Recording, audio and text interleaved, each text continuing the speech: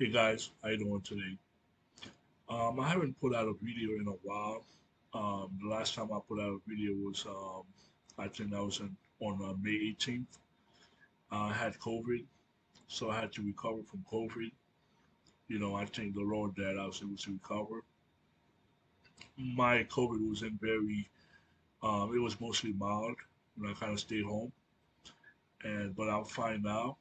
I'm back on YouTube, putting out videos and sharing the gospel.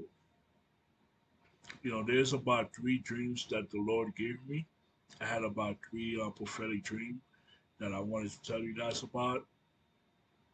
The first dream I had was about last night. Was last night. It was about, I think her name is Brittany Griner. She's the WNBA star that is in she's locked up in Russia. She's detained. She's been there for about 150 days.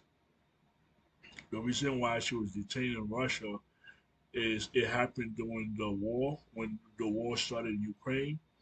She was detained because they said that she had a hashish oil in her purse. I guess apparently that hashish is not allowed, is banned in Russia. So they found it in her luggage at the airport, and she's been detained for about 115 days.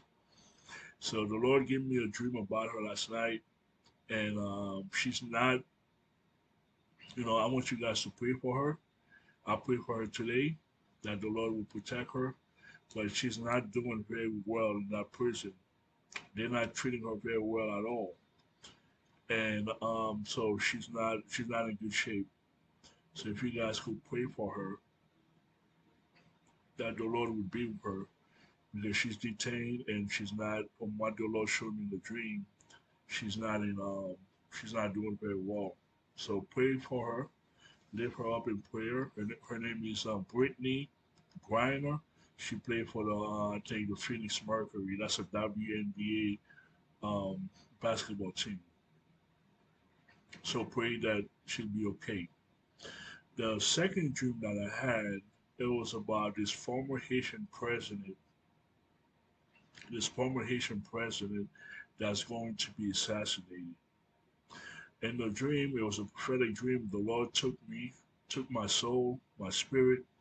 You know how it is sometimes, guys. When we have those kind of prophetic dreams, we're not sure if we are in the body or out of the body. The Lord took me to this former president's house, and I saw blood all over the house. They just had assassinated him. So he's a former president of Haiti, and in the dream, the Lord showed me that he was assassinated. So I'm not talking about the president of Haiti that was assassinated last year while he was in office. This is a different person. This is a different guy that he was president at one time. He hasn't been president, and he was assassinated. And the Lord took me to his home after they finished assassinating him. I saw blood all over the floor. So this is going to be somebody. This is going to be another president. Okay, so this is a former president of Haiti that's about to be assassinated. So I don't want you guys who's not familiar with Haitian politics confuse the two. The last president was assassinated in office, but this guy, this person that everybody's assassinated, he's a former president. So he's not. He's a former president of Haiti. So I wanted to tell you guys about that. The third dream that I had was last night, and the dream was I was at this church. I guess I was the pastor of this church, and there was like a big party going on. I guess it was like a Christmas time, and I walk into the church, and I was getting ready to start preaching.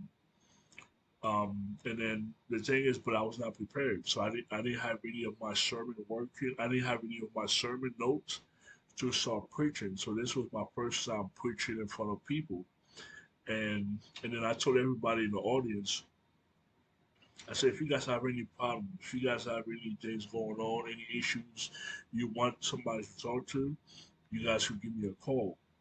And then I was looking at my cell phone. I was trying to, you know how sometimes when you put your cell phone, you put your telephone number, you save it on your phone.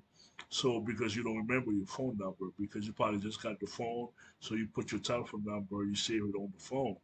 So I was looking at my phone, I was trying to give him the telephone number, but I couldn't come up with the telephone number. And then I was talking to one of the guy in the church, and I walked into the church. I said, "What's your name?" And he told me his name. Oh, I said, "That's a beautiful name." And he was an Italian guy. I said, "What's your name?" He told me his name. I said, "Oh, that's a beautiful Italian name." So while I was in the church, when I was gonna start preaching, and everybody, my the congregation was just sitting there watching me, just very attentive to what I was about to say. So I talked in my previous video. I put a video out a few weeks ago.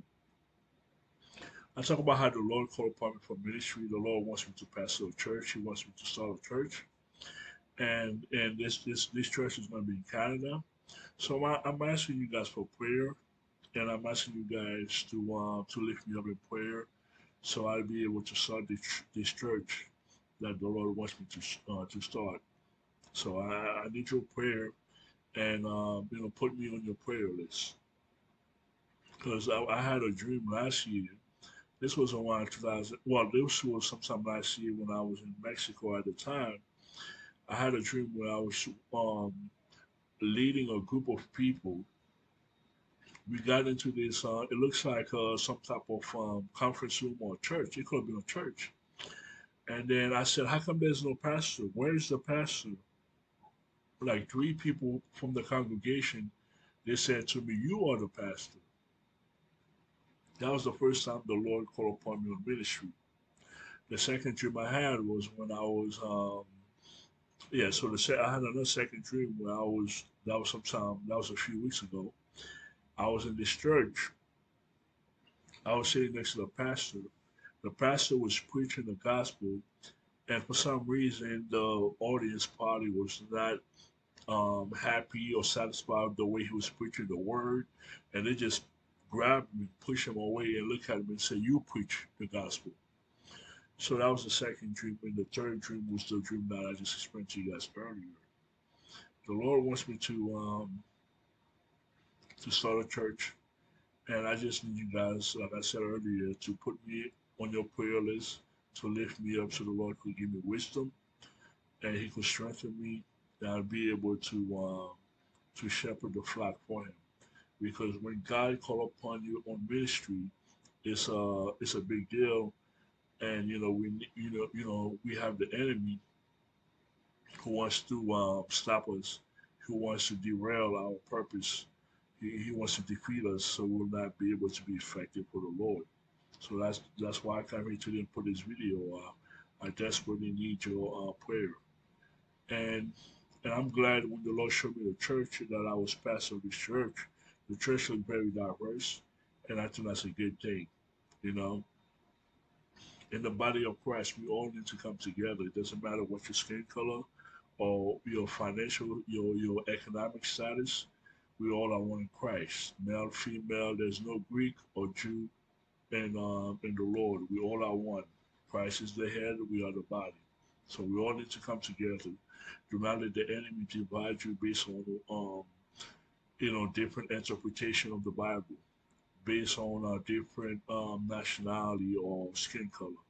All those things are petty. They are trivial, and do not let the enemy come create that division among you guys. Okay, you guys need to fight a good fight and hold on to the Lord. Thank you guys. I appreciate you taking the time to watch this video. Please like, share, and subscribe. May the Lord bless you.